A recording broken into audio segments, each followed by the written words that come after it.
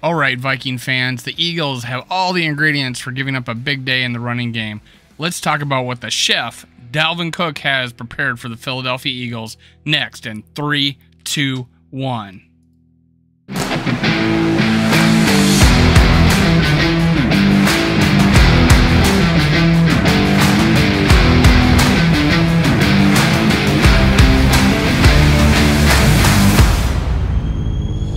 Gather around, Skull brothers and sisters. This is Skull World, brought to you by Minnesota Sports Talk. I'm your host, Dave.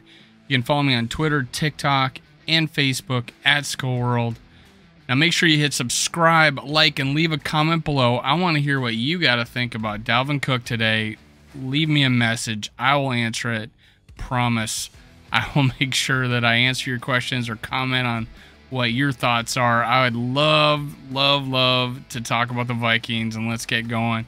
All right, Dalvin Cook, the chef. I mean, the Eagles have given him all the ingredients. Chef just got to put it together and serve what he's got cooking. Dalvin Cook is ready to go. He looked good. I think he had 20 carries for 90 yards and 18 yards receiving. I forget if it was on 3 catches or whatever. But the Eagles, they gave up some rushing yards.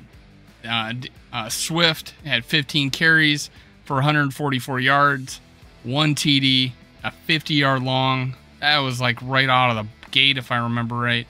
Williams, 11 carries, 28 yards, 7 long. And Jared Goff had 2 for 9, but two running backs got 181 yards against them. So they left the holes wide open. You could drive a truck through it. Detroit, not known for a big time offense, put up almost 400 yards against them, but the running game is where they really laid the wood to the Eagles. And it's, in talking to Eagles fans, it's almost like they lost. They won, but they're disappointed that their team isn't as good as they thought they were. Their defense isn't good as they thought they were. They're pretty happy with their offense, but we're here to talk about Dalvin Cook in the running game. Now, Dalvin Cook, it's almost like he had some help last week.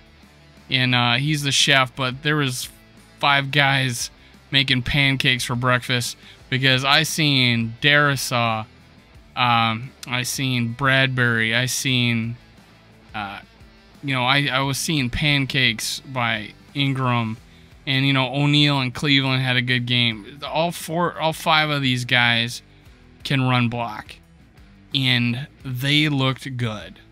We were able to, there was a short period there where we weren't getting too many yards, but then we turned it on, mixing up with Alexander Madison and Dalvin Cook.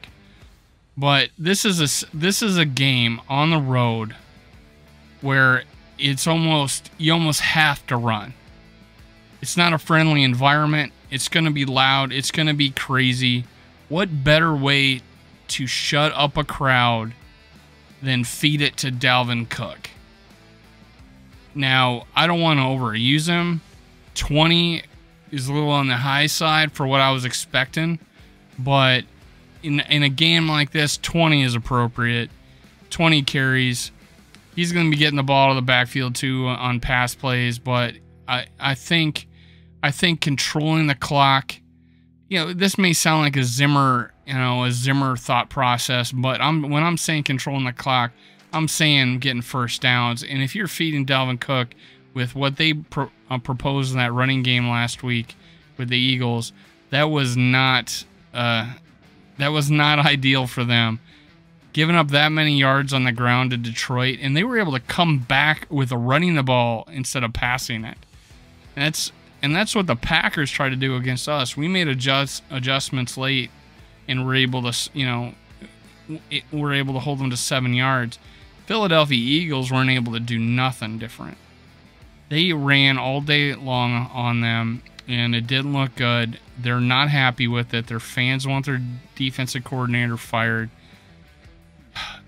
Hopefully after this game, the chef's going to be serving dessert, man, because it's going to be so sweet walking away from Philly with a road win.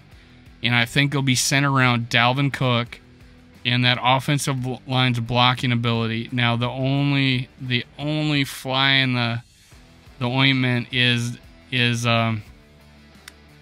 probably Jordan Davis. He only saw 22 snaps. There's a stat out there that they only gave up like 2.6 yards per carry while he was in there. I don't know how many plays were running plays, but he was in there 22 plays. They ran for less than 3 yards when he was in there, but they ran for 10 when he wasn't.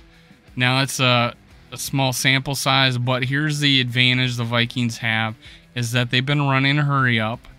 They've been getting to the line of scrimmage with 15 seconds to go on the clock. They're not waiting for it to turn down to 0, and they're getting it going. They're not able to change out personnel as much, at least the Packers weren't. Is that conducive for a rookie 350-pound dude to be playing every down? And one of the things we can do is wear their defensive line down by running it.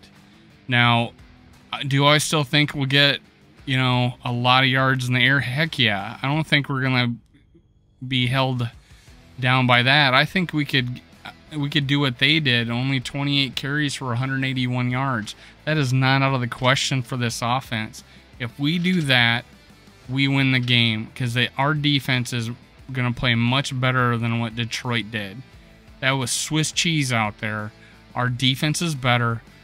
We showed it last week. We look good.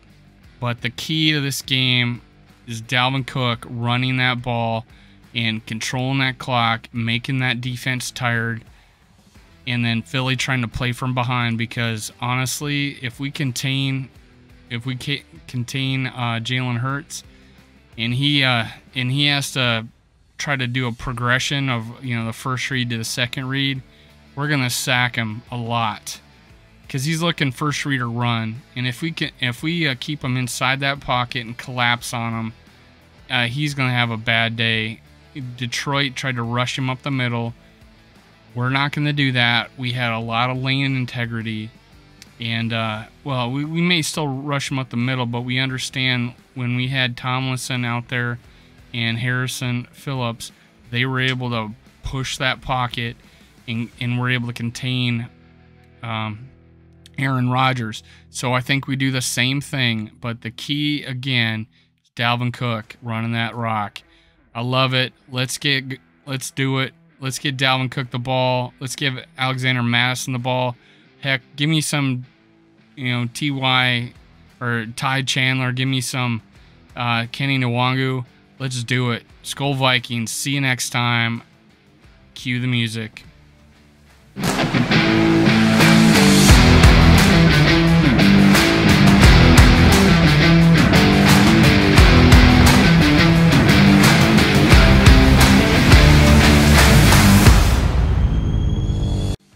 Thank you, Viking fans, for listening. Make sure you catch my other episodes. Also, make sure you subscribe, like, and leave a comment below.